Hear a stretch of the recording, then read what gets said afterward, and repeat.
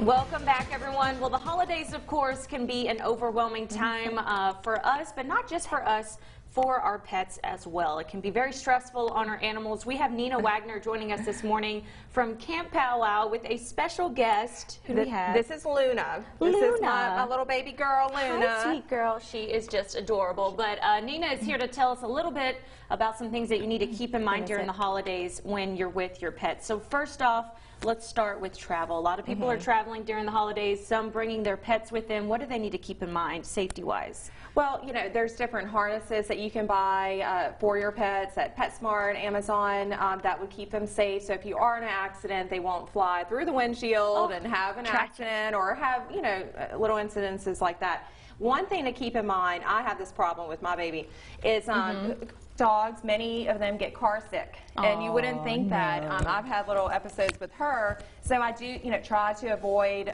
feeding them before you're getting, you know, in the car to travel long distance. I'm fine going, you know, straight is fine, but if you're going in and out, weaving through neighborhoods to visit family, that could be a trigger. Also, if you're flying with your pet, try to avoid feeding them 4 to 6 hours before flying, because the last thing you want is to get on a plane if your dog's on carrier, or if they're crated underneath the plane, for them to vomit and throw up, and then they're just a mess. So no one wants that, huh? Lots of good tips there. What about when it comes to decorations? Decorations are out. I know some pets are curious. They want to sniff and maybe taste and bite.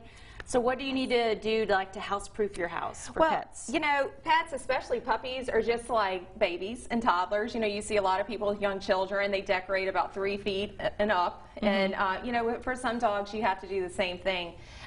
Just obviously be careful of glass ornaments, porcelain ornaments, things that are special to you. You know, like, luckily, Luna here is great with ornaments. She's not really interested in them, but we've been doing training with you know, our trainer since 8 weeks, and so she knows leave it, and she's got that down. Awesome. So I encourage you to do that. She, you know, just the obvious things, light bulbs, that can cause, if you do see that they have an interest in that, maybe just adjust your decorations until they get a little bit older.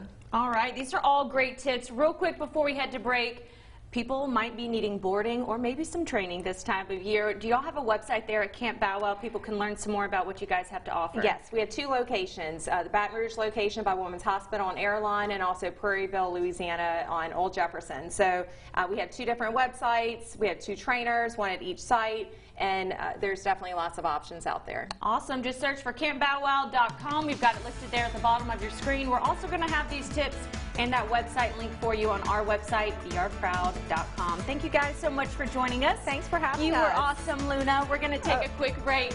We have much more Local 33 News today coming up.